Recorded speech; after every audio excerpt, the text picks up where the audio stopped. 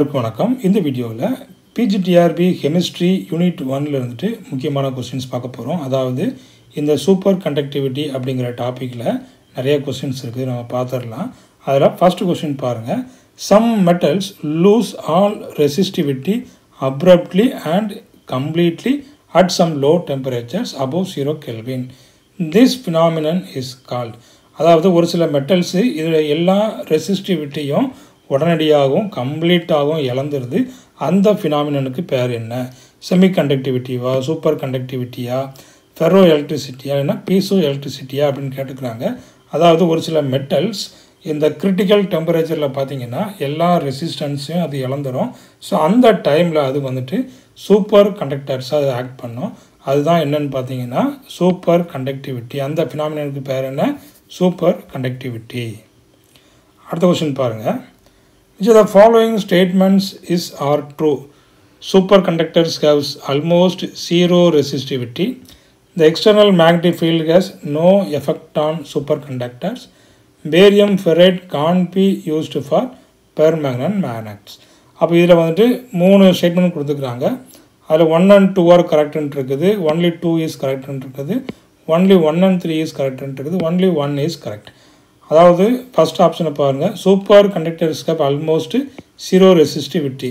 அப்போ அது கரெக்டு தான். கண்டிப்பாக செமி கண்டக்டர்ஸுக்கு 0 ரெசிஸ்டிவிட்டி தான், ரெசிஸ்டன்ஸ் அது கிடையாது. அதுக்கப்புறமா external magnetic field has no effect on super conductors. அப்போ இதுவும் கரெக்டு தான்.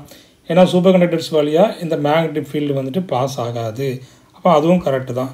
அடுத்து பாருங்கள். Barium ferrite Khan be used for permanent magnets. Barium ஃபெரைட்டை permanent மேக்னெட்டாக use பண்ண முடியாது அப்படின்னு சொல்லி கொடுத்துருக்காங்க. ஆனால் இந்த பேரியம் ஃபெரைட்டை பெர்மனன்ட் மேக்னெட்டாக யூஸ் பண்ண முடியும். ஸோ அதனால் option 1 and 2 is the correct answer. அப்போ option 1, only 1 and 2 are correct. அடுத்த கொஸ்டின் பாருங்கள். The best definition of a super conductor is. Super கண்டக்டரோட best definition என்ன அப்படின்னு கொடுத்துக்கிறாங்க. ஸோ நிறைய டெஃபினேஷன் இருக்குது. ஃபர்ஸ்ட் ஆப்ஷன் பாருங்கள். It is a material showing perfect conductivity and Meissner effect below a critical temperature. It is a conductor having 0 resistance. It is a perfect conductor with the highest diamagnetic susceptibility. It is a perfect conductor but becomes resistive when the current density through it exceeds a critical value. அப்போ இதில் முக்கியமான ஒரு definition அப்படின்னு பார்த்தீங்கன்னா இந்த first ஒன்று தான். அதாவது it is a material showing perfect conductivity. அங்கே வந்து ரெசிஸ்டன்ஸே இருக்காது. அப்போ அங்கே என்ன இருக்குது? ஒரு பெர்ஃபெக்ட் கண்டக்ஷன் இருக்கும். அதே போல் மெய்ஸ்னர் எஃபெக்டும் அங்கே இருக்கும். ஸோ அப்போ option 1 is the best definition for super conductor. அடுத்த கொஸ்டின் பாருங்கள். Under what temperature does the resistivity of mercury completely disappear. அப்போ இந்த மெர்க்குரியோடைய அந்த ரெசிஸ்டன்ஸ் எந்த டெம்பரேச்சரில் கம்ப்ளீட்டாக டிஸப்பியர் ஆகுது அப்படின்னு சொல்லி கேட்டுக்கிறாங்க. 4.2 Kelvin, 16.2, 10.2, 24.2. அது 4.2 Kelvinல என்ன இருக்கும்? இந்த மெர்க்குரிக்கு பார்த்தீங்கன்னா இந்த ரெசிஸ்டன்ஸ் எதுவுமே இருக்காது, completely disappear. So 4.2 Kelvin is the correct answer. அடுத்த கொஸ்டின் பாருங்கள். The energy gap of a super conductor. இந்த சூப்பர் கண்டக்டருடைய எனர்ஜி கேப் எப்படி இருக்குது? Independent of temperature, increases with temperature, is maximum at critical temperature, minimum at critical temperature. அப்போ ஒரு super கண்டக்டருடைய energy gap அப்படின்னு பார்த்தீங்கன்னா ரொம்ப கம்மியாக இருக்கும். ஏன்னா அடுத்தடுத்து அந்த எலக்ட்ரான் மூவ்மெண்ட் ஆகணும். அப்போ பார்த்தீங்கன்னா பக்கத்தில் இருந்தால் மட்டும்தான் அந்த எலக்ட்ரானுடைய அந்த பேசேஜ் வந்து அதிகமாக இருக்கும். ஸோ அப்போ அங்கே வந்துட்டு எப்படி இருக்குன்னு பார்த்தீங்கன்னா மினிமம் அட் கிரிட்டிக்கல் டெம்பரேச்சர். அப்போ அந்த energy gap of super conductor minimum at critical temperature.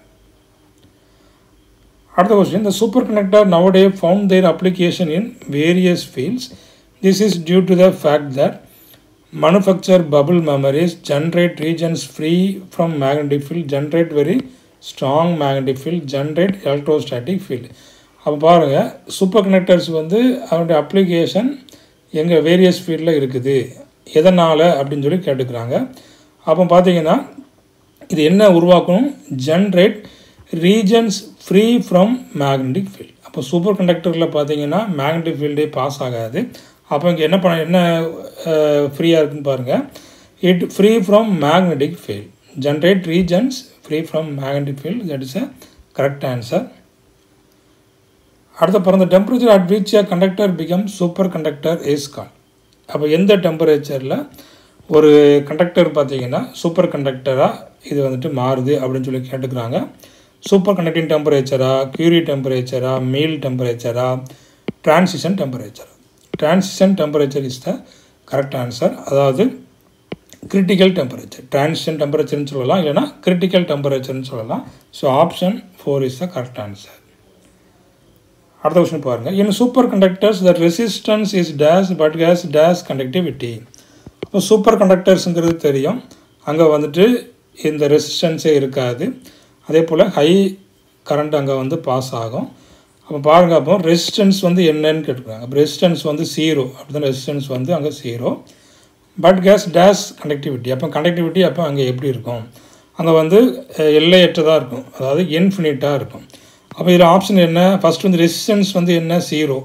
இப்போ ஃபஸ்ட் ஆப்ஷனில் 0 எங்கே இருக்குன்னு பாருங்கள். ஃபஸ்ட் ஆப்ஷனில் 0 தான் இருக்குது.